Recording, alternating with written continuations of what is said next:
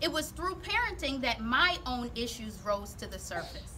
I had such deep pain from not having had my own mother in my life. My mother's own struggles with alcohol and drug addiction left her incapable of meeting my emotional needs. As I progressed through my adult years, I thought I was okay, but it was in having children that my own void became apparent. My cracks had caused me to then become an overly protective, overly harsh parent. Though I couldn't identify it immediately, I knew something was off in me. I asked God to show me what the issue was, and surely He took me right back to my childhood, exposing the fractured little me. As I cried and prayed, His love flooded those areas and mended my broken places. For me, it was not a quick process. I prayed for my children to be covered as I was being healed. Gradually, I'm working through my own issues so that I can parent my children based on who they are and what we need and what they need, and not out of my own brokenness. Not every day is a perfect day, but I feel I'm headed in the right direction.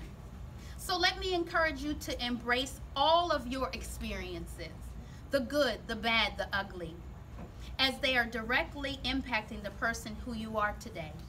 Do not begrudge any part of your story. Did you grow up in a single parent household? Did you grow up wearing hand-me-downs? Did you grow up feeling like you were the ugly duckling? Is your story that you didn't have those kind of hard times, but lived a good life, but still question your story because you feel it's boring? Whatever your story, embrace it.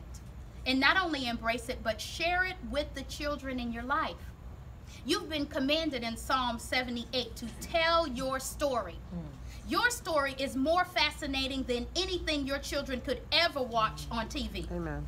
Your story directly shows children God's love and God's grace in action. So how about you? As a parent, do you ever feel weak or incapable? If the answer is yes, then guess what? You're in good company. But that's just like God. He used Moses, doubting Moses, unqualified Moses, fearful Moses.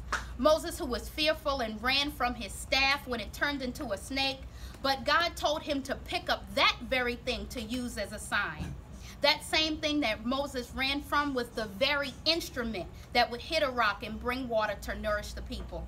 It was the same instrument that would part the waters so they could cross on dry land. God was purposeful and intentional in sending all the young people into your life.